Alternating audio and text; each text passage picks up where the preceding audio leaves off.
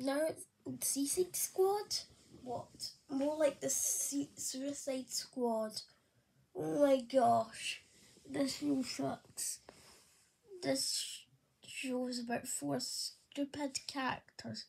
About six stupid characters that gave me nightmares when I was 3. Bradley is gay. Anxious as a big crybaby. Ned gave me nightmares when I was 3 or 4. Polly was irritating,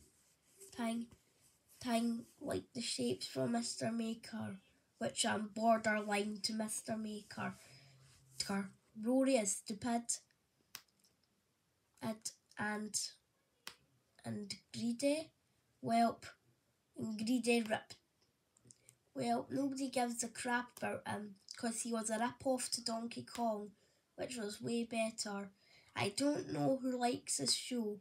And do you know who hates this show? Me. I want to kill all the characters. So screw Seaside Squad and screw Starland Crew. Bluey is a billion times better than the Seaside Squad. End of rant.